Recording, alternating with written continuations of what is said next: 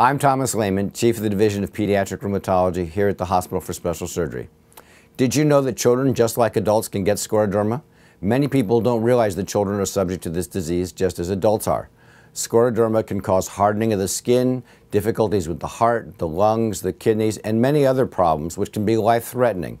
Early diagnosis is an important part of the proper care of both children and adults with scleroderma. Often the first sign of scleroderma in a child is when they develop Raynaud's phenomena, cold hands which turn colors when they get exposed to something like opening the icebox or going outside in the snow. The hands will turn red, white, and blue, and this is called Raynaud's phenomenon. Raynaud's phenomenon is common in many children and is often not a sign of scleroderma. But if a child with Raynaud's phenomenon begins to develop sores on their fingers or other problems or skin lesions, it's important they be seen by a pediatric rheumatologist and properly evaluated to make sure it's not a more significant illness.